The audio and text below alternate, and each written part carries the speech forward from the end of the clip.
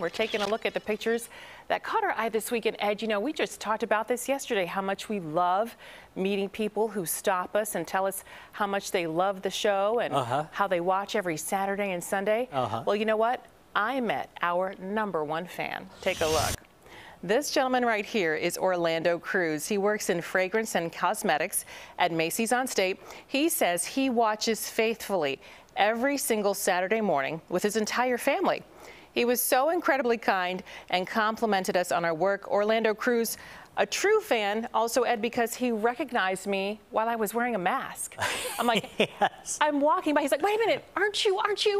And I was like, Suzanne and Ed, oh my God, you're here. I said, I'm getting green tea from Starbucks. Funny. Yeah. He was wonderful. Couldn't have been kinder. It's amazing. It's amazing. They see right through the mask. I don't understand that. Amazing. Yeah. Well, you're always big on the sunrise photos. Yes. Take a look at this. Oh my goodness. This is the strawberry moon.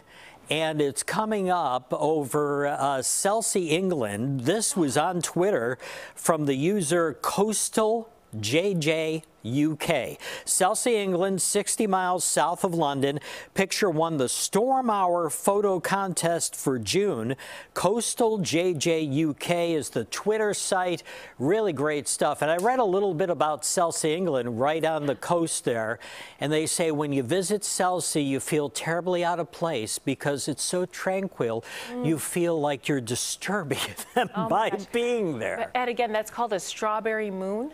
Yeah, that's just the name of it, strawberry moon. You know, they have a moon for everything, and this is when the strawberries come in, right? Oh, absolutely stunning. So that's what it's called. It was gorgeous and picked up that hue from the atmosphere because it was low in the sky. Gorgeous photo. But check out the site. Check out the Twitter account because they have stunning photographs. They're both photographers, and they contribute to their site.